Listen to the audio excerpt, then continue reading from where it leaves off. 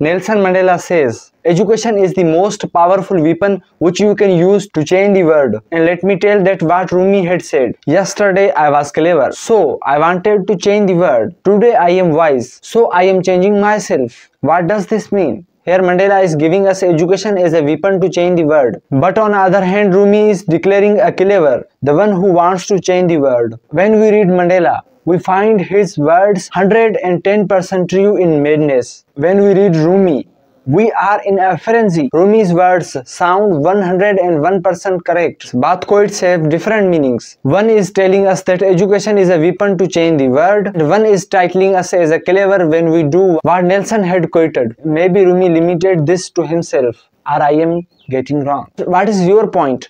Comment me. For more things like it, subscribe my channel.